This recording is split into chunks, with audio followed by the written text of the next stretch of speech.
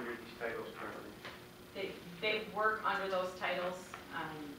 You know, it's something that, you know, at the time when we brought each of these individuals on board, I mean, the one person's been in that capacity for years.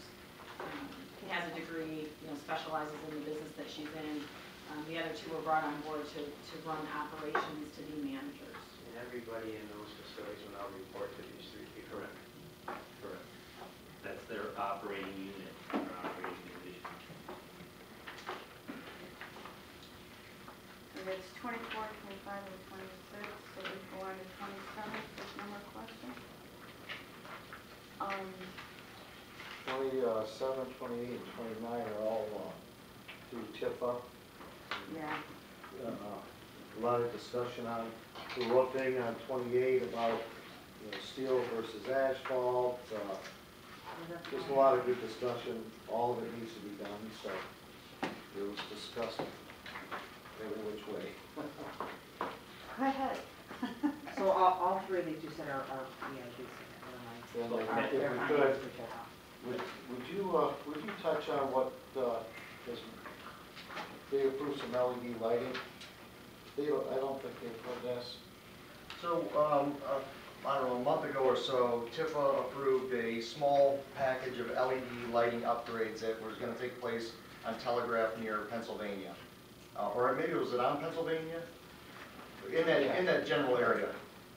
It was a very small package that had a return on investment calculation of about 1.5 years, which is really nice. And we were going to do a much bigger package later this year, which was, I think, 428 locations. Basically all of Telegraph. It didn't, no. Oh, okay. We paralyzed it after some discussion with our neighboring communities. We found out that DTE has petitioned the Public Exchange Commission for increased rates on LED supplied technology. So what they're trying to do is essentially lure you in with these very, very attractive ROIs, and then they have you locked in. Warren, there's a recent article, the city of Warren, they were going to do the entire city. They've stopped. They're not doing anything anymore right now until this gets resolved.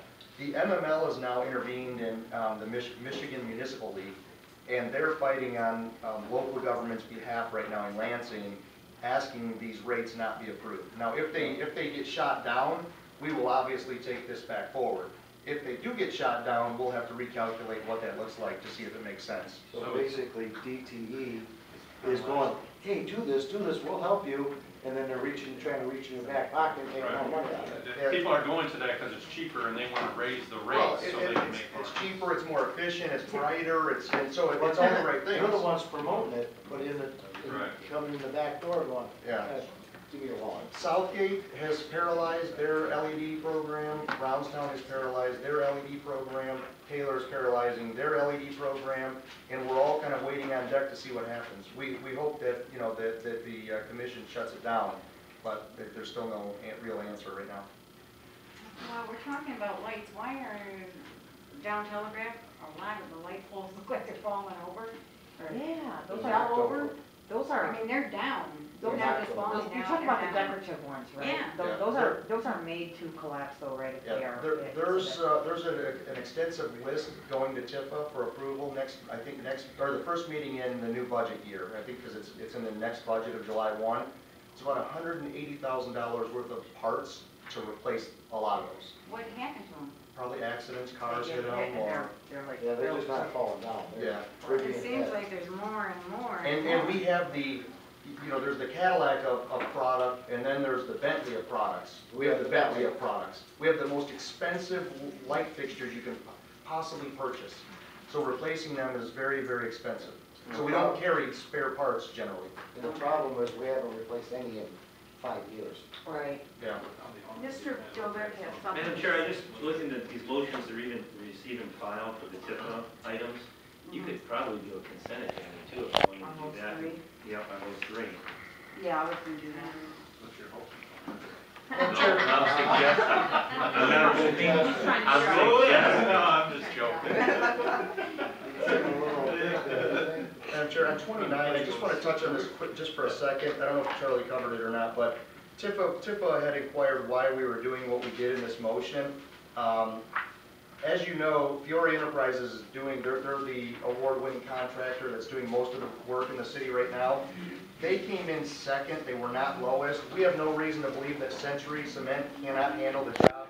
They're a very reputable contractor as well. We added them as a secondary consideration in the event Century cannot meet the deadlines.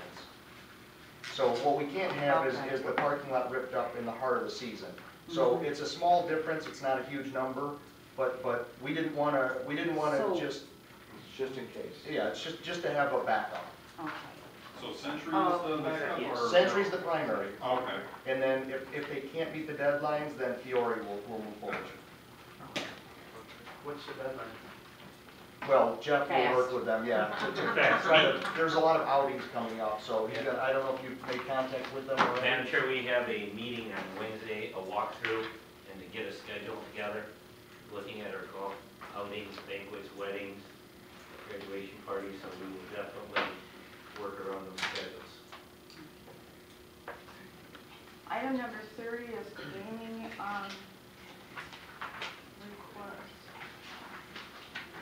Charitable gaming licenses. Before he leaves, it's Jeff's birthday today. Happy birthday. See, thank you. What's that? What was the other number? What number? Yeah, that's right. We'll write it on a piece of paper later. Yeah, okay, thank you. 56? Have any questions on that? I think this is something that comes up every year, isn't it? I'm sorry, his birthday? Yes. No, the gaming one. Oh, no, this is different. Oh, This is is it? that hit-a-thon or something, isn't it? Made the motion. Well, they're asking for a parents auxiliary to be recognized as a nonprofit. Usually what you do is you have a board of directors, and then you create either a parents auxiliary, a ladies auxiliary, or something like that, to create another funding source for the organization. And in that way, like one organization is limited to a certain amount of fundraisers, the other one can have that. So, I mean, I don't know if that's what they're using that money for, this hit-a-lot, but it says parents auxiliary doesn't- here. Yeah, it doesn't really, so they're just asking to be recognized. Yeah. It's not what they're really asking for, a Yeah, just this specific gaming. event like, yeah, So it could be poker. it I could don't be- think Central has a separate auxiliary. auxiliary. Yeah, they just have their board of directors, so most of your little leagues have one or two, maybe even three. Okay. It's just another funding source. Yeah.